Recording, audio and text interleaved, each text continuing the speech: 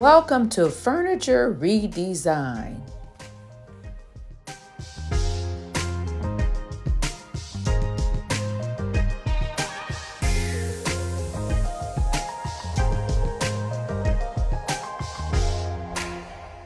Hey everyone, it's time for another project. And because I'm here in the Midwest, I've been forced to come back in the house. So my husband says no, he's in the family room, so I'm forced to come upstairs to my bedroom. Luckily, I have a big enough bedroom that I can work on these two pieces. I have this old nightstand that is a commission piece, and I have this file cabinet. Both these pieces I do want to glam up. Now here on the wooden piece, you can see it has lots of nicks and dings, but just by rubbing it, there is no damages that I can see. It just needs to be smoothed out so that it could be painted without leaving marks. Now this I will be painting in the metallic silver. On the inside of the drawers, they are good. The hardware is gone already, but the drawers do fit on the tracks, even though I haven't put them on the tracks. Now, over here on the file cabinet, you can see there is lots of water damage, and the drawers are in good working condition. I just need to smooth out this imperfection on the top. And I want to add legs to the bottom of the file cabinet to raise it up 4 inches. So the pieces have been cleaned. When I opened up the drawers, you can see that. So I want to first take 200 grit sandpaper, and I want to try to smooth out some of these scuffs on the top of the dresser. Again, I will be doing this on the inside.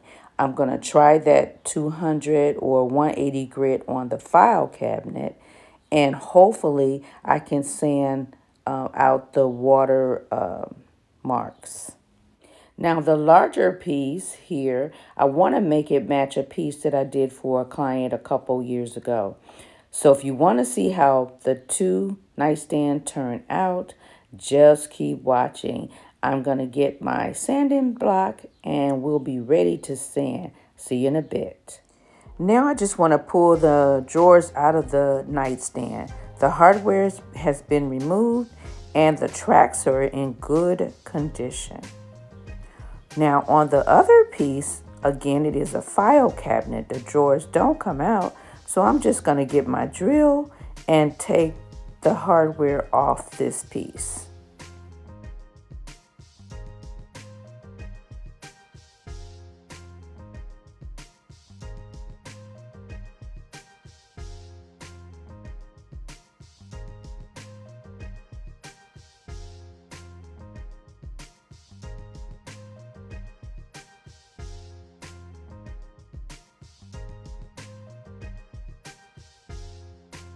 And now I can continue with the sanding. I'm scuff sanding the front of the dresser, and then I'll continue to try to sand out some of the bubbles on the top.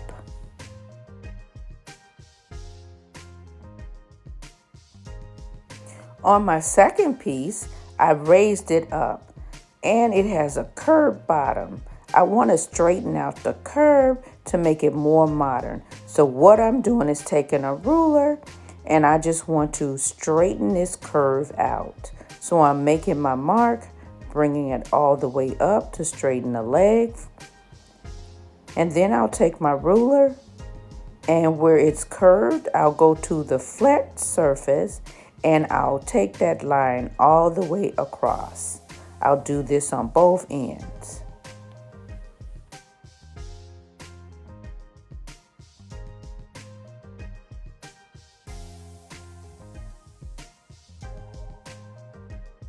And here's a look at what I'm talking about. See the mark to straighten it out, and here it is on the other end. Now I'm ready to use my rotary tool. Now this tool has an angle blade, and I'm going to use it to cut my wood. Okay, I'm a little out of focus on this end, but you'll see what I'm doing on the next end.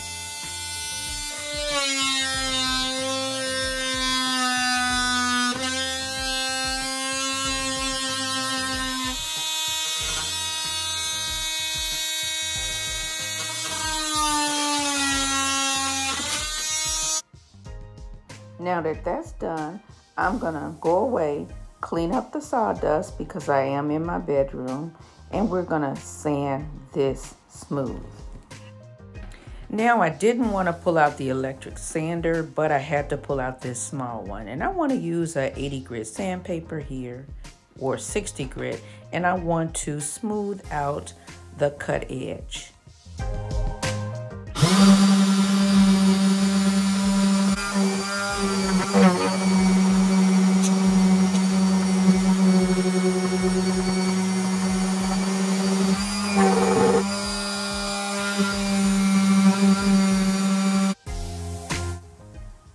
Now I'm just going to grab my sanding block and 180 grit sandpaper, and I want to scuff sand my dresser. I will have to sand a little bit better or harder on the top of my dresser to smooth out some of those imperfections.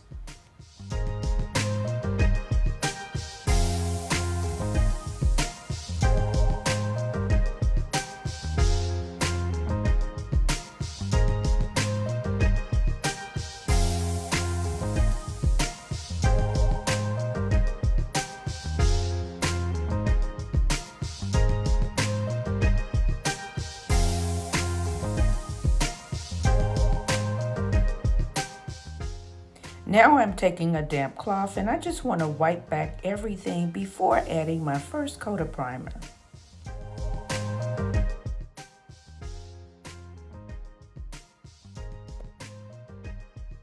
Now it's time for primer. I have my Zinsser 123 and I want to apply this to both of my nightstands. And I'm starting upside down. Again, this will allow me to get all of those areas where you can't see, and then I'll flip it back up.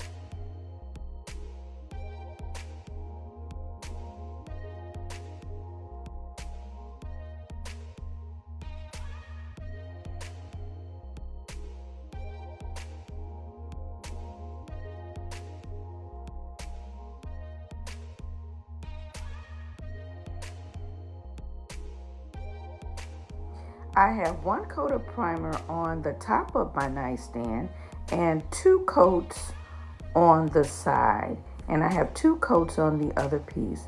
Now I'm going to take this 240 grit sandpaper and I want to make sure that there's no lumps or that everything is smooth on both my nightstands.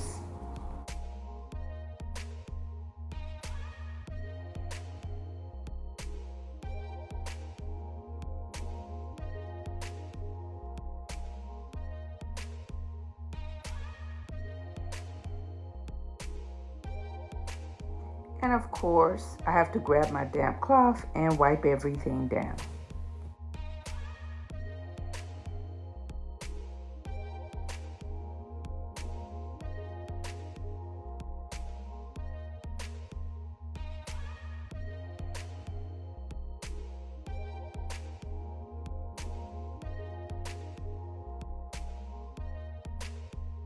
On today, I'll be using Modern Masters silver satin paint. Now, I won't be painting the top of either of the nightstands, but I will be painting the sides and the drawers. I will be doing something extra or special to the top and also the drawer fronts. But for now, we're just going to go ahead and get it painted. And I want to show you the piece that I have to make these nightstand match.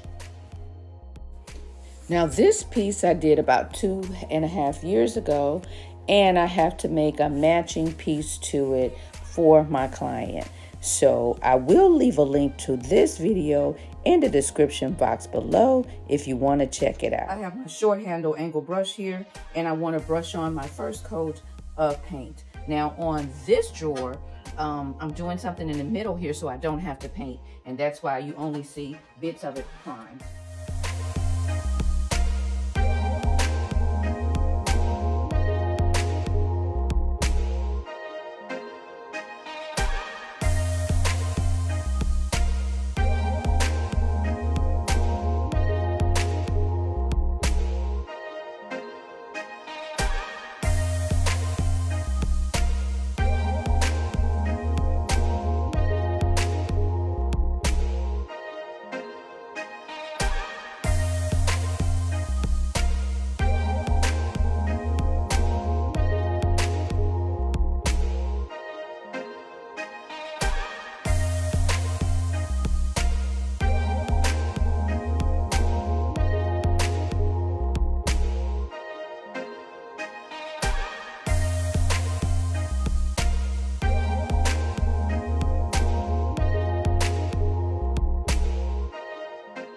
The first coat is added, and now I'm just taking a 240 grit sandpaper and lightly sanding down my piece before adding the second coat.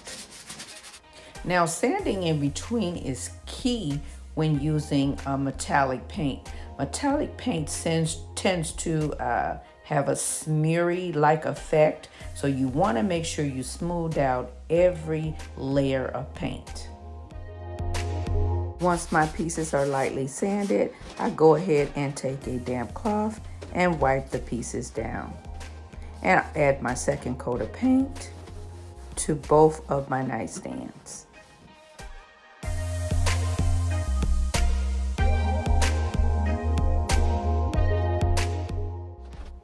I stored my paintbrush in a Ziploc bag, and now I'm ready to start that second coat.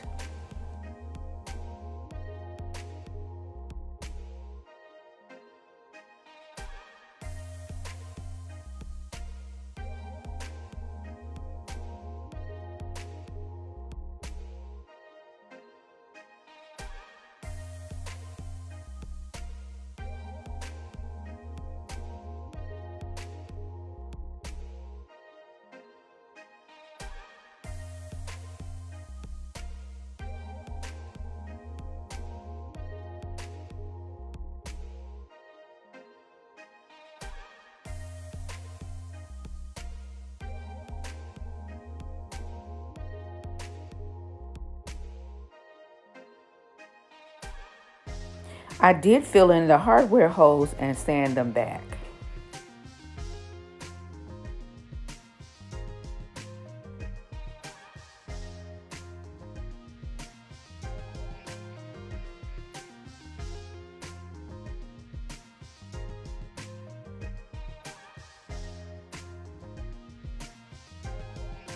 I'm going to let the second coat of paint dry and come back and work on the drawers. I am back, and it's time to work on the drawers. I want to use resin on this larger drawer, but it's going to be difficult because of the way it's made. So I have my painter's tape, and I want to use it and go around the curves of the drawer in a way so that my resin don't ooze out. So I'm thinking I can fold down my tape and crease it around the edge.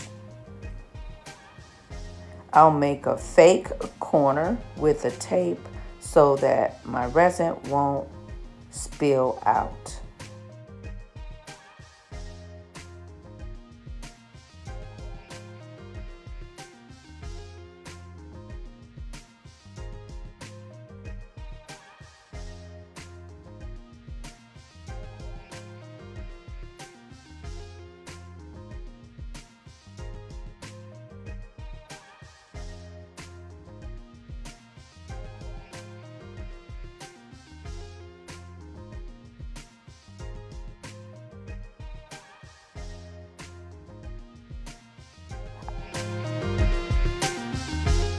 per instructions on my resin, I have mixed 3 ounces of the resin and 3 ounces of the hardeners. I mixed it for 5 minutes and then I'll be ready to pour it on my drawers. So here are my drawers and they're all taped off and I'm ready to pour my resin. I'm going to pour 3 ounces on the top part of the drawer and 3 ounces on the bottom part of the drawer. I'll use this popsicle stick to make sure that it's all spread out.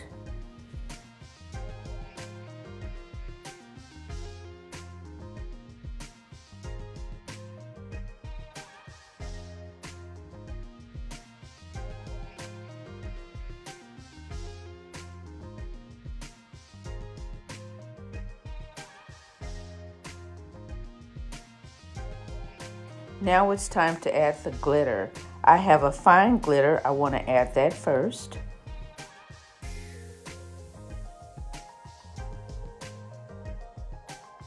Then I ordered some resin crushed glass, and I did get this from Amazon.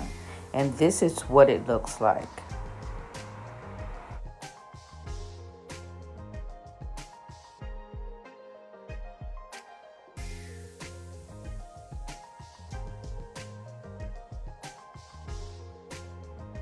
Then I have this confetti glitter, also I got from Amazon. I add this to the dresser drawers.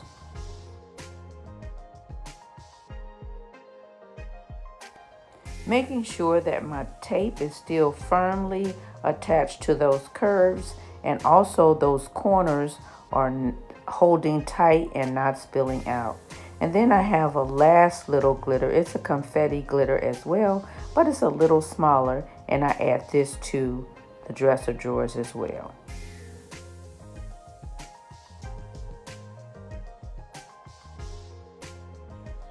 I will leave a link to all of the materials used in this video in the description box below.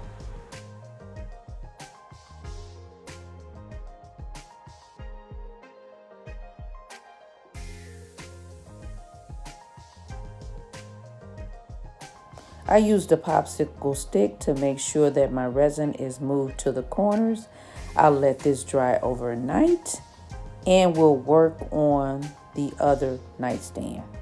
For this nightstand, I pulled out my Mod Podge, and this is the Mod Podge in the high gloss. I have this small brush and I am going to add Mod Podge to this container, and I am going to brush it on top of my drawer. We're going to start with the bottom drawer.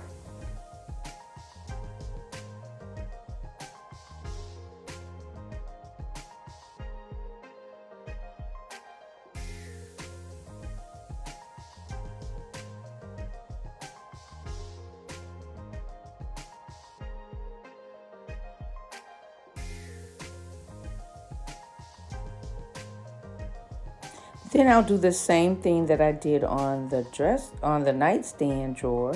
I'm going to start adding that glitter. I'm going to sprinkle on the fine glitter first and add the confetti and so on and so on.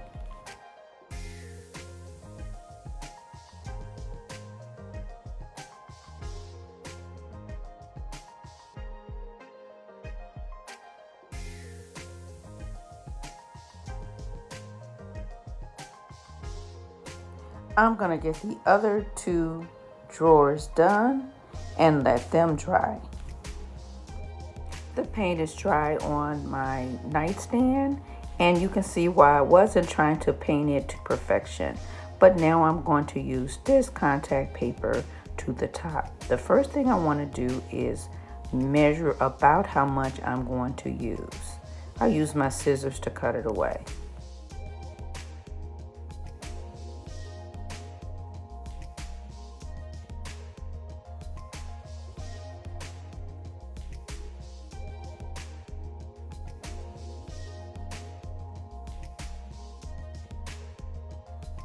Then I'll take the factory edge of my contact paper and attach it to the straight edge of the dresser. Once I have my paper down, I'll use my X-Acto knife to cut away the excess.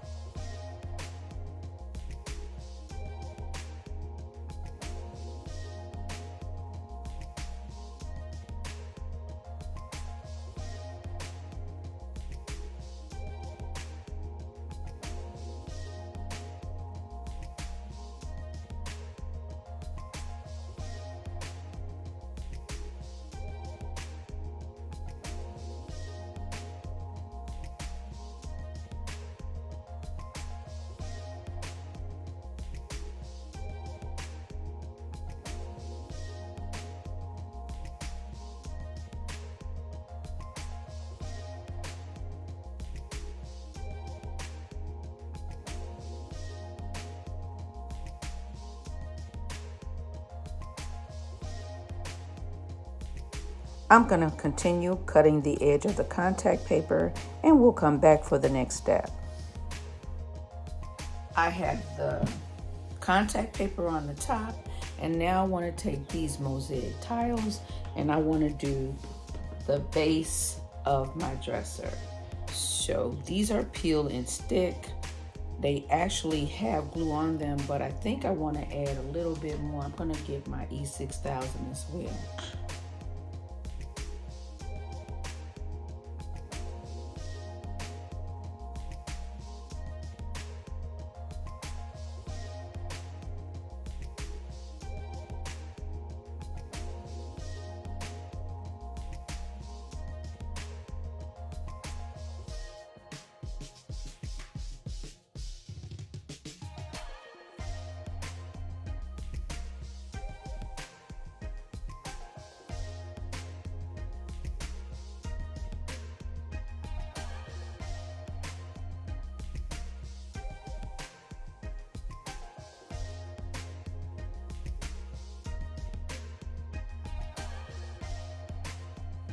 Now I just want to press down, make sure that my glass or my mirror is attached to the base. I'm going to continue with the other sides and we'll come back for the next step.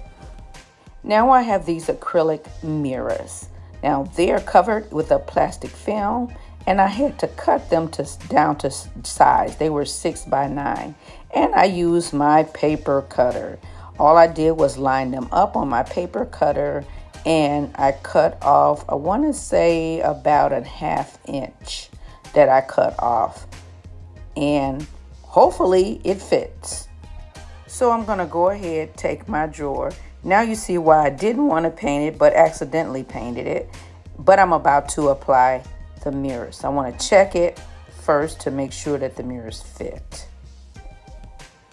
Now on the back side of the mirror, there is a sticky tape and it's the 3M, so it's really a strong adhesive. So I'm not going to add anything else. I'm just going to stick it to the drawer. Now I just want to go get my hot knife and poke through the hole that's already there to make sure that I could add my hardware. And I'll see you for the next step. These are the legs that I chose for the bottom of my file cabinet. I've already placed them where I want them to be. Now I just need to take the screws and screw them to the bottom of the cabinet.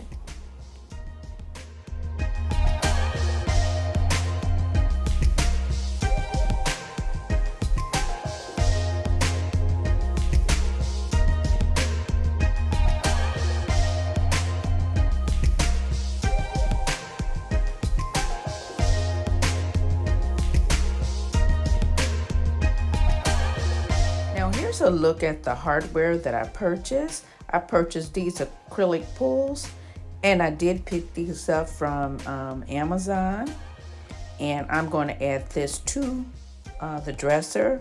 They came 5 in a pack and I'll use the other 3 on the file cabinet. Now I just want to drill those holes. I've already marked where they should be and I'm just drilling straight through the acrylic. You want to do this quick. If your acrylic is thick, you would just use a little water to make sure that it doesn't overheat.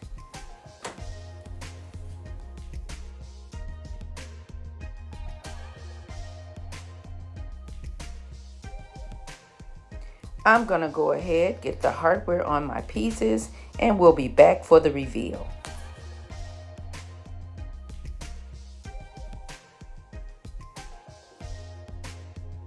My Glam nightstands are complete.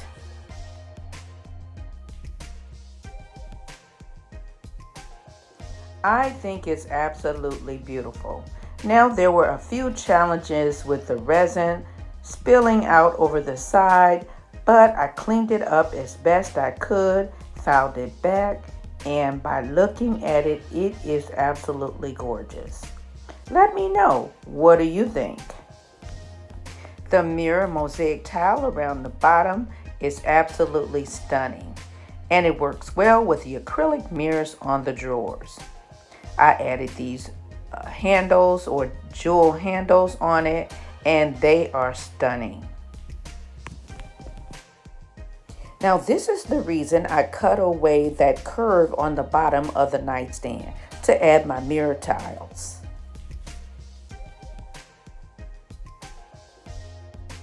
And here's a look at the file cabinet gone nightstand.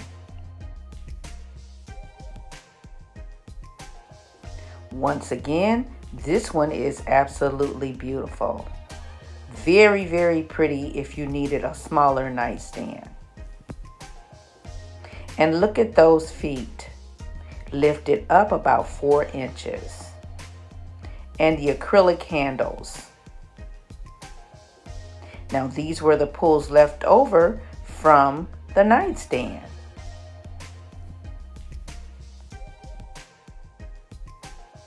Off camera, you can see where I added the mosaic tiles around the sides of the nightstand. Again, pouring that resin was challenging because there was nothing on the side to hold the resin in.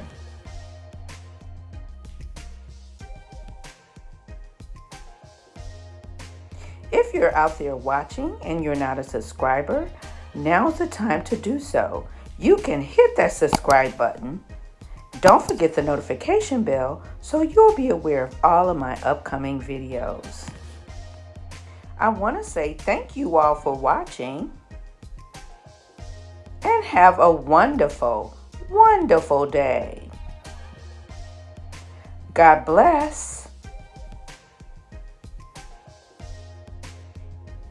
And I'll see you in my next video. Bye-bye now.